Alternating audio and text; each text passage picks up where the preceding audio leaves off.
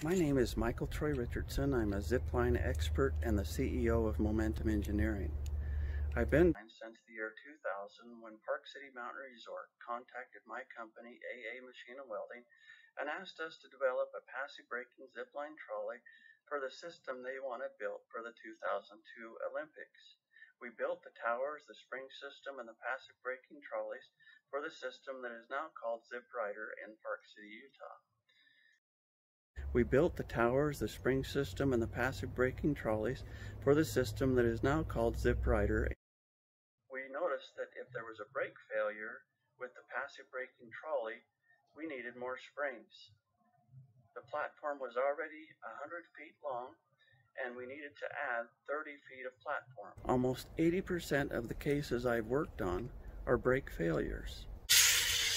The arrival speeds for these two zipline trolleys is over 10 miles per hour. Thankfully, there were springs at the end. Built this passive braking system, which includes my passive braking trolley and these barrel-shaped springs.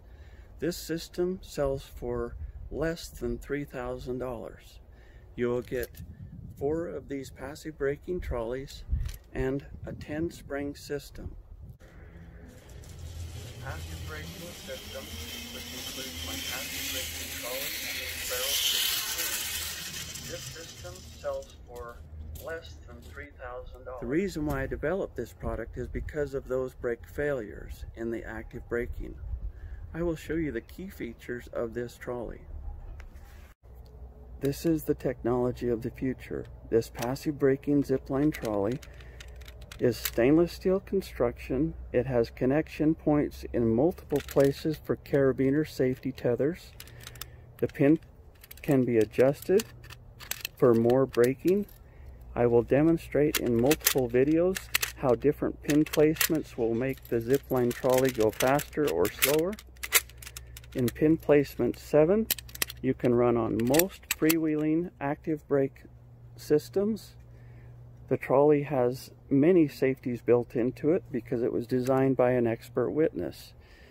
If the nuts fall off on both sides of this axle, the wheel will not fall out.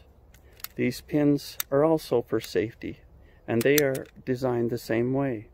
If the nuts on both sides of this brake come off, the brake will not fall out. The brake is easily replaceable and rotatable for a second side of wear.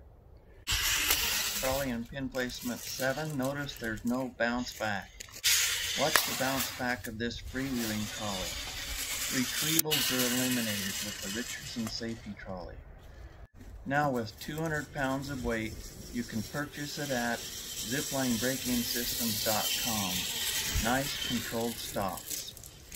Thanks.